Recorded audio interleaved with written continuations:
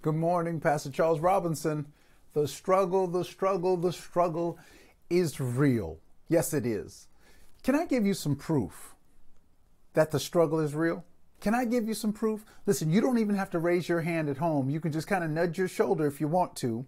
But I want you to answer a question for me. How many of you can relate to living your life without Christ, and at one time or another you told yourself, I will never do that thing again. I will never go that place again. I will never get drunk again. I will never get into a relationship like that again. And then only to find that the very next week or the very next month, you went to that place again. You got drunk again. You were in the same type of toxic relationship. Unfortunately, that's the struggle.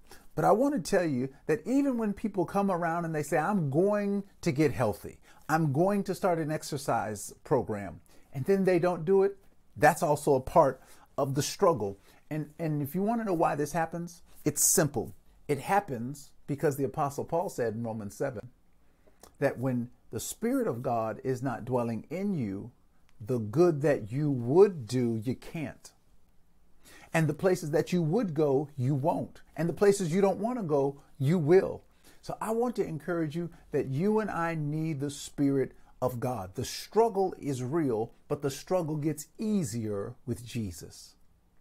Why don't you accept Jesus today and watch as things become easier? His yoke is easy and his burden is light. Have a great day. Amen.